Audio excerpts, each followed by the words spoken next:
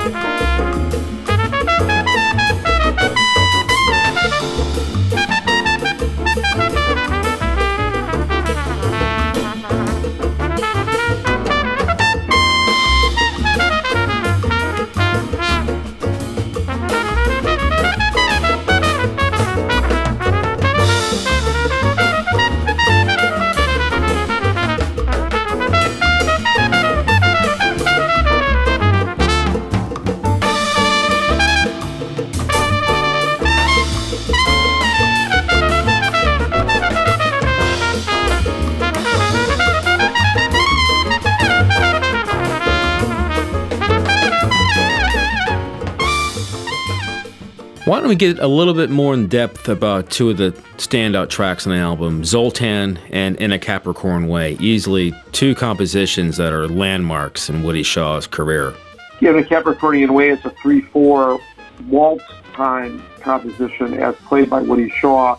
I adapted it a little bit to make that triple meter into a 12/8 Abuquois rhythm, what sometimes people call the standard bell pattern rhythm. This is a duet between me and Dave Douglas, and it's really thrilling to match wits and chops with one of the great players of our time on this one. Zoltan obviously really lends itself to the adaptation. I mean, it's cast as a Latin tune in the first place. It's really making it completely into the Latin rhythm instead of going back and forth from Latin rhythm to swing like as on the original recording. The idea of making this also a vehicle for my fellow trumpet players to have the opportunity to pay tribute to Woody through this music is a big part of the project too. And so having players, great players like the ones on Zoltan, Dave Douglas, Etienne Charles, and Diego Ortola, all on trumpet, made it really special. The counterpoint that was in Woody's original music really translated very well to like dueling duos of trumpet in the arrangement of Zoltan. I think the main things that were added there, a vamp or montuno section later in the tune that gives an opportunity for the excitement of a percussion solo, brilliantly played by little Johnny Rivero. There's an ensemble passage that is actually based on Woody Shaw's solo on recording of Zoltan that was recorded on Muse Records on his Love Dance record from the 1970s. Now let's go into the two originals on the album, Blues for Woody and Khalid and the Madera Latino Suite. Blues for Woody and Khalid obviously is Woody Shaw and Khalid being Khalid Yasin, a.k.a. Larry Young, also from Newark, like Woody. And the two playing a lot together, both in Europe and on the Blue Note classic Unity. There's a tune that I actually originally wrote many years ago and recorded in straight-ahead format in one of my old records on Crisscross, Blues for Woody and Khalid. Of course, Khalid is Khalid Yasin, which is Larry Young's Muslim name. So I expanded that and adapted it into Latin format as well.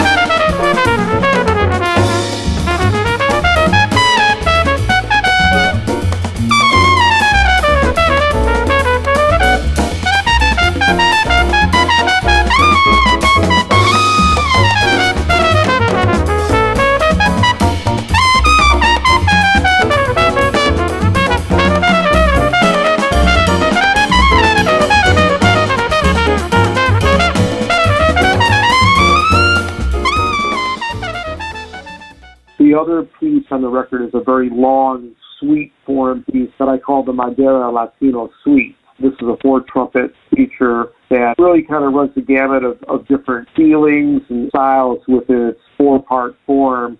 It really shows off everyone, I think, very well. I try to employ a lot of the things that I've learned from my study of Woody's music into the writing of the parts of this piece.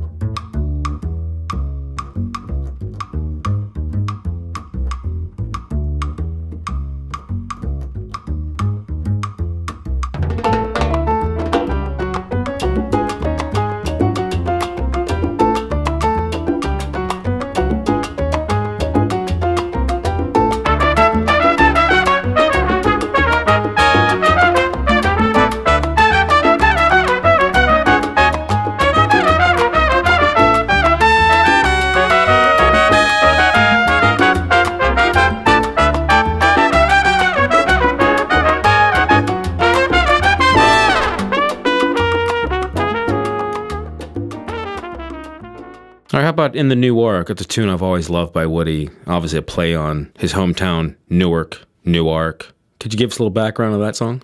Newark, it's basically what Woody wrote, but with these little changes in it.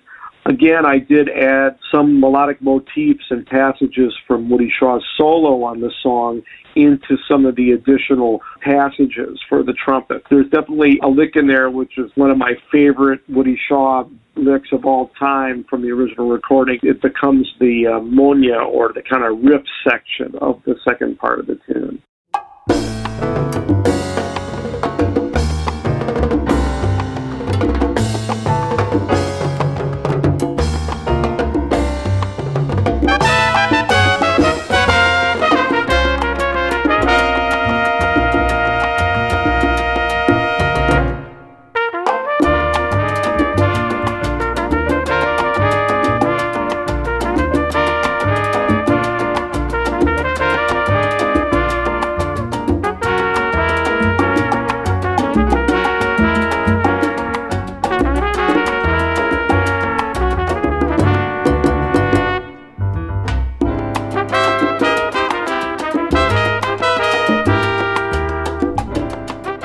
In closing, I'd like to kind of talk a little bit more about Newark, Woody Shaw's hometown, a city that was teeming with original and groundbreaking talent before the riots happened. Talents like Andy Bay, Wayne and Alan Shorter, Sarah Vaughan, to name a few.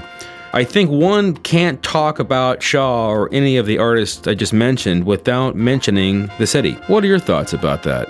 It certainly does seem like that Newark has something unique about it. Maybe the fact that it's such close proximity to New York City, but at the same time, it maintained its own jazz community, and in terms of the cultural community, the African-American community and other communities that were involved in the jazz scene there. You talk about Wayne Shorter, you talk about Woody Shaw, Tyrone Washington, Hank Mobley. You talk about players that are really very sophisticated, but they have that real deal kind of feeling to their playing. Agreed and well said. Well, Mr. Lynch, thank you so much for your time today and speaking with us about your new album, Madera Latino, the Latin jazz interpretation on the music of Woody Shaw. Thanks. Thanks so much for reaching out to me on this. It's great.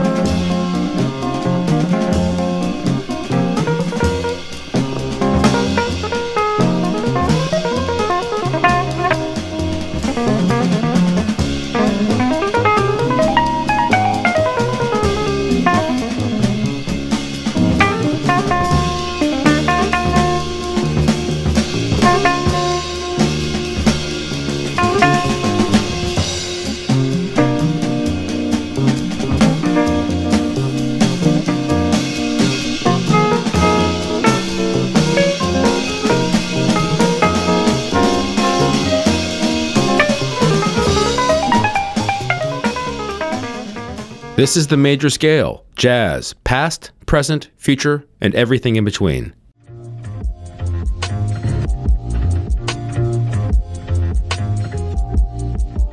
This is the major scale, jazz, past, present, future, and everything in between.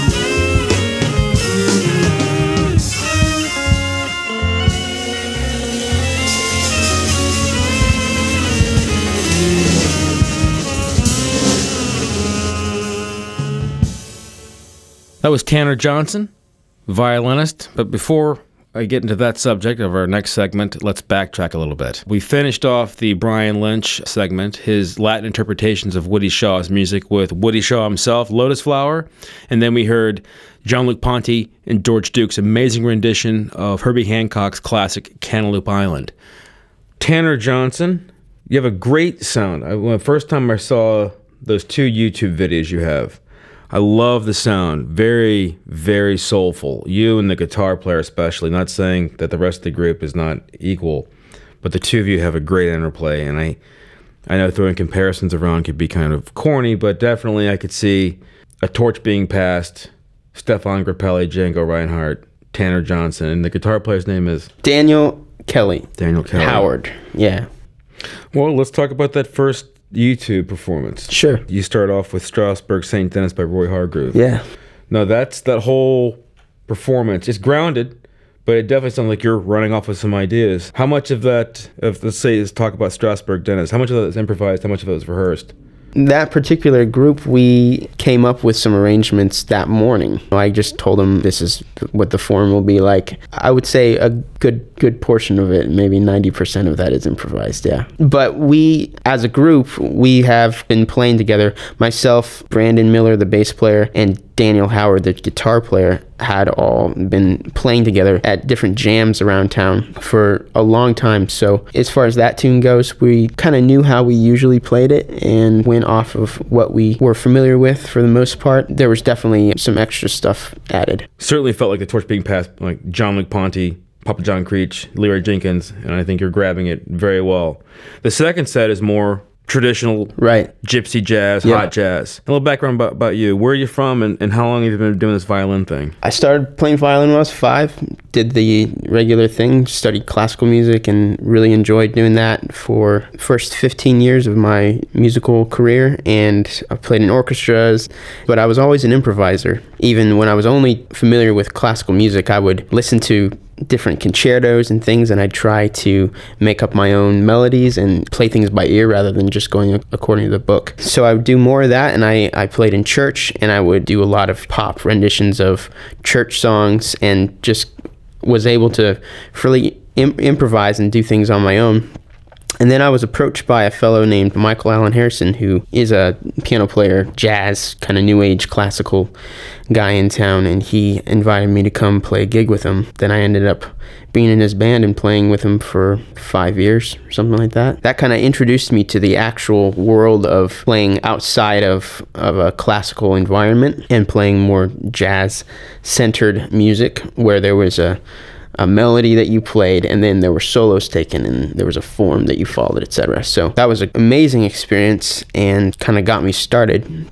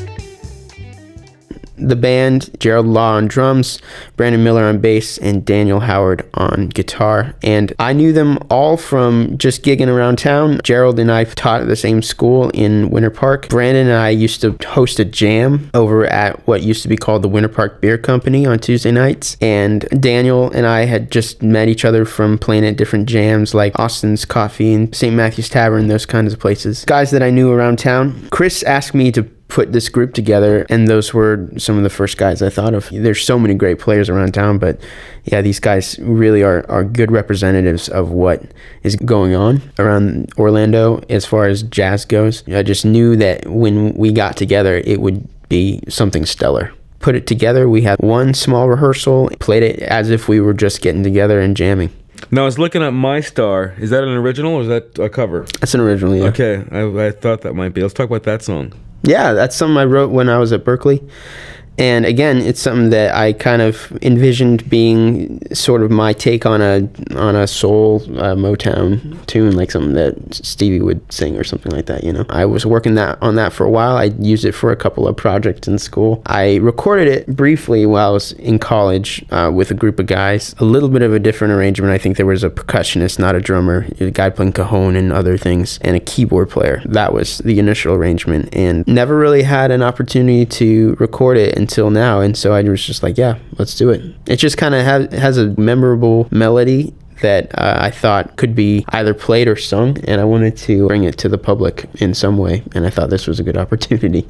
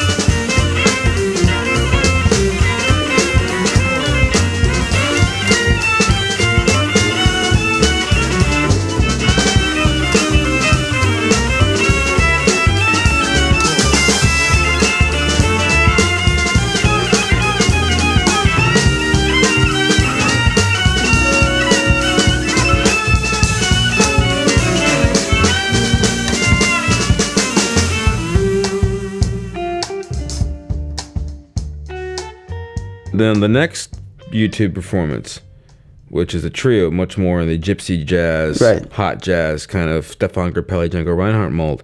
Now, let's talk about the background of that one and why, you know, the two different sets and styles. At the time, I'd been doing a lot of gigs as a gypsy jazz band. I played with a group called the Roseboom Trio in various different venues. So it was just part of my musicality and a part of the violin tradition as far as jazz is concerned.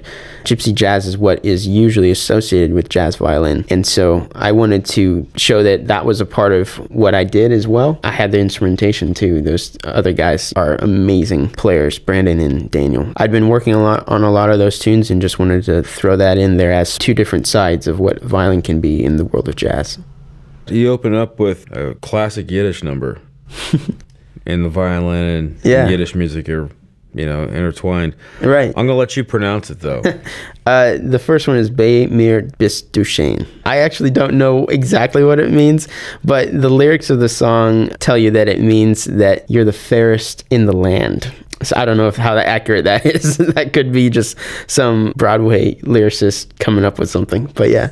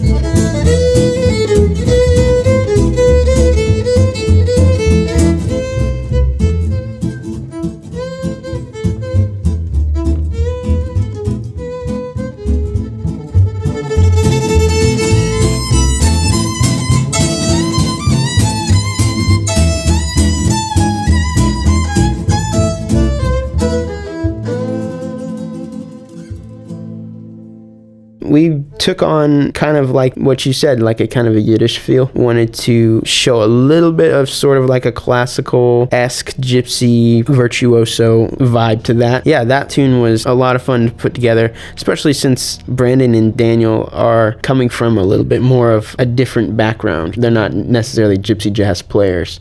And so it was really fun to kind of get their take on how that music is supposed to be played. To me, one of the songs that really knocked me out was that you can sing really well, and you do. Oh, thanks, man. You're welcome.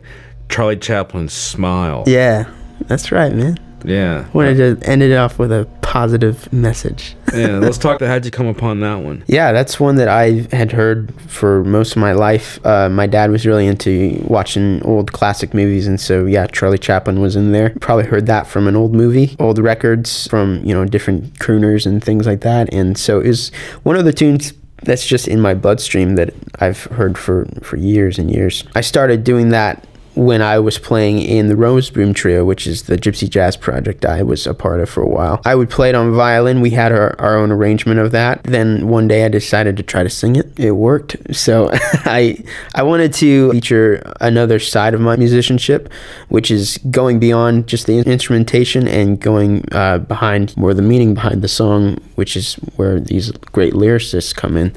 And they've all written these amazing lyrics for all these different songs that we play. And as instrumentalists, it's easy to forget that because we're so interested in what we can do on our instruments. That's a really important thing to me as far as jazz music goes, and I wanted to kind of feature that. And plus, I just love singing. It's just fun. Well, Tanner, it's been wonderful talking to you. I think you're amazingly talented. Thanks, man. Pricked up my ears from the get-go and got me out of my seat and onto my feet. Anyway, I look forward to hearing more from you in the future. Awesome. Thanks, Kyle. Thanks. Appreciate it, man. Smile though your heart is aching. Smile even though it's breaking. When there are clouds in the sky, you'll get by. If you smile through your fear and sorrow, smile and maybe tomorrow you'll see the sun come shining through for you. Light up your face with gladness and hide every trace of sadness. Although a tear may be ever so near, that's the time you must keep on trying. Smile, what's the use of crying? You'll see the sun come shining through if you just smile.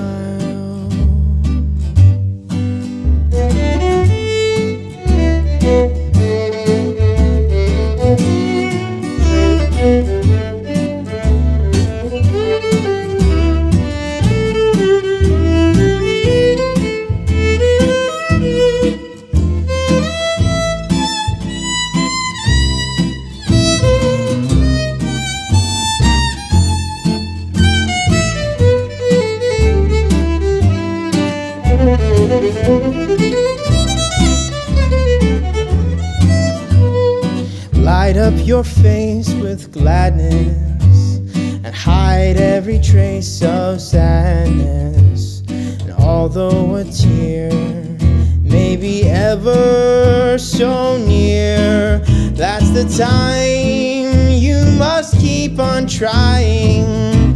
Smile, what's the use of crying? You'll find that life is still worthwhile if you just smile. If you just smile. If you just smile. If you just.